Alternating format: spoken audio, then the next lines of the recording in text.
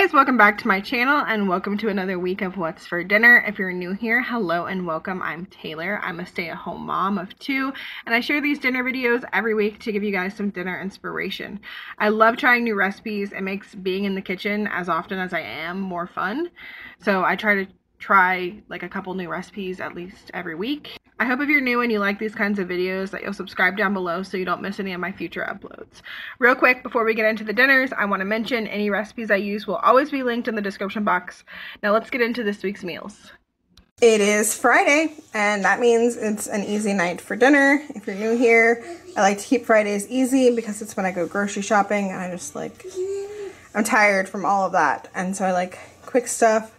So tonight we were doing tacos. We picked up this beef at the grocery store today. They label it as carne picada, and it's basically just like chopped up like steak.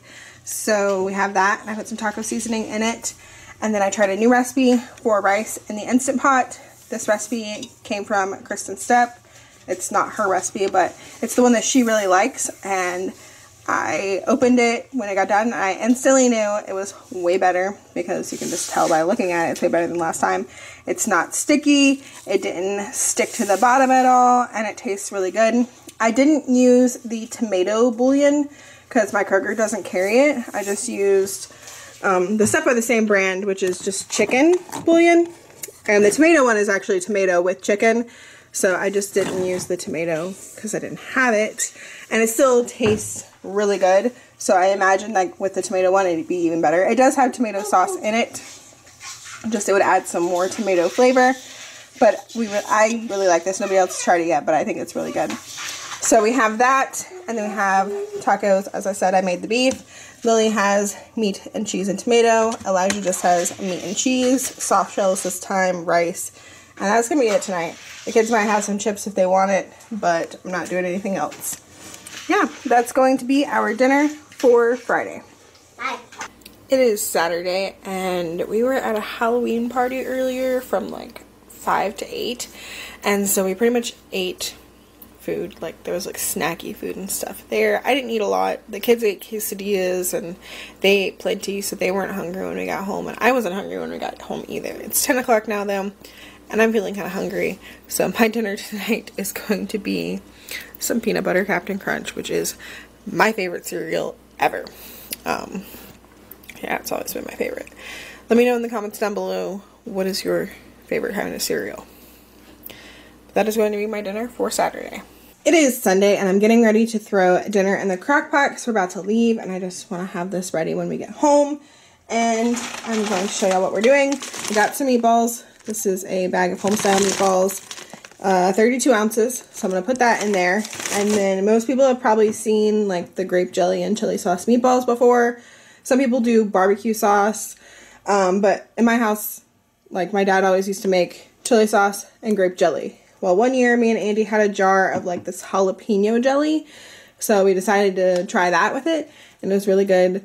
But that was like a jelly from like a local like little thing where like my great aunt lives.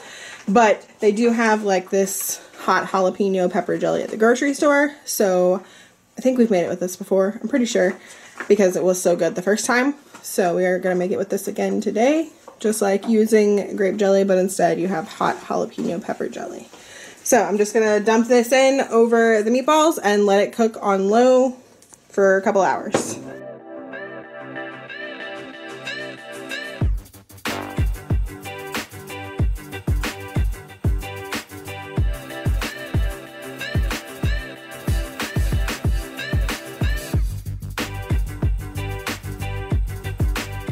And I'm gonna take this bottle and just put a tiny bit of water in it and shake it up to get the last bit, that last bit of sauce out.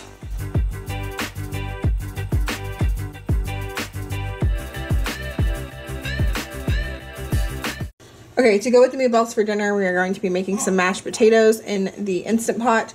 So I have about 2 or 3 pounds of potatoes over here that I have quartered and peeled. I'm going to put them in there with about half a cup of water and some salt, and then cook this on manual high pressure, I believe for 10 minutes.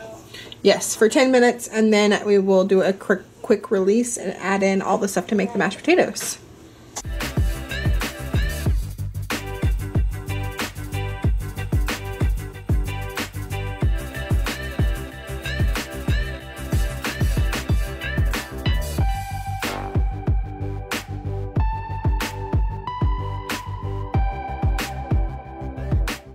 Mashed potatoes are done. To these I just added some milk and some butter and some pepper, and I already did the salt at the beginning, and then I just mashed them up really well and mixed them up really well. And then here are how the meatballs are looking. I already tasted them and they are delicious. They're not too hot, like, to me. If you don't like hot, like, spicy stuff at all, though, you probably wouldn't like them because they're a little bit spicy, but to us it's not really that spicy. So there they are on top of the mashed potatoes, because that sauce is really good with mashed potatoes. And then I just made a can of green beans, and here are the kids' plates, and I just cut their meatballs in half for them. And that is going to be dinner for Sunday. It is Monday, and tonight for dinner I made some Brunswick stew. I had some pulled pork left over from last time I made pulled pork, and I made Brunswick stew that time as well, but we had a bunch of pulled pork left over. So I pulled that out of the freezer today and made this Brunswick stew. It's the same recipe I used last time. The only difference is I forgot to get onion, so there's no onion in it, but I did put onion powder. And then we tried a new barbecue sauce in it this time, because last time we wanted it to be a little bit tangier. So this is a Carolina inspired barbecue sauce. It says a sweet tangy sauce with accents of mustard and vinegar. So we're trying that. And then to go with it, I made some of these Red Lobster biscuits. These are the rosemary garlic parmesan ones. And so that is going to be our dinner for Monday. This night is Tuesday, and for dinner I'm making some chicken for sandwiches or salads. I'm heating a little bit of olive oil and butter in my pan, and then seasoning on both sides with some Badia Complete and Tony's Creole seasoning. This chicken was so good, I took the leftovers the next day and made a chicken salad sandwich, and it was amazing.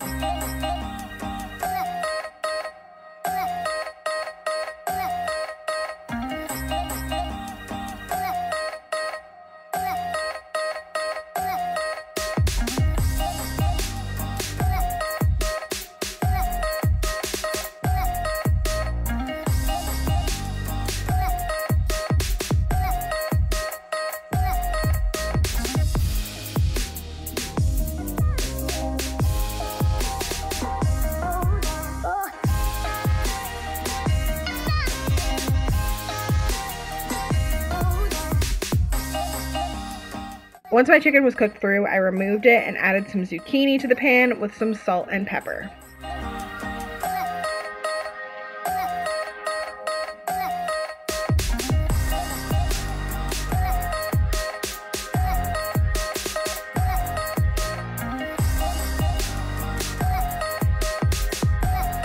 Okay, dinner is done. It might be a little loud because we have our attic fan on because it's cool outside, but it was hot in here because I've been baking all day.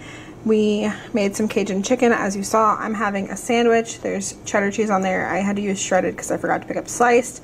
Some lettuce, tomato, and mayo. The kids are having like deconstructed salads. Lily hasn't been wanting lettuce though, so she's got some zucchini like me, some tomato, some carrot, croutons, chicken, cheese, and Elijah does have some salad with some ranch. And then the zucchini, I just put salt and pepper on this time since I cooked it in the same pan that I had cooked the chicken in. And that is going to be dinner for Tuesday. It is Wednesday, and tonight for dinner I made this pork tenderloin. I actually took a little video of the package of it before I cooked it today. This is from Walmart, and I spent just over $2. It was under $3, I remember that, for 2.5 pounds of pork tenderloin, and it had this like garlic citrus marinade on it. So we're having that tonight. It's the first time we're ever trying it. I picked 2 up, so hopefully we like it. I did try a bite and it tasted pretty good. The one bite was a little bit spicy, so hopefully it's pretty good. It's a little hot, too hot to really taste it right now. And then to go with that, I just made a can of green beans and some rice-a-roni rice pilaf. So pretty quick and easy dinner tonight, keeping it simple. That's gonna be dinner for Wednesday. It is Thursday, and tonight we're gonna be having a chicken Alfredo tortellini thing for dinner that you make pretty much all in the crock pot. And I've shared a recipe video for this in the past, so it'll be linked down below. But I am starting off with frozen chicken, and I'm gonna cook it on high because my chicken is frozen. And to that, I'm just going to add these 2 jars of classic Alfredo sauce, and I will add a little bit of water to them to make sure I get all the sauce out of there. And then I'm gonna add some extra garlic powder and some pepper. And then, as I said, I'm just gonna cook it on high until this evening when it's time for dinner, and then we'll add some tortellini to it.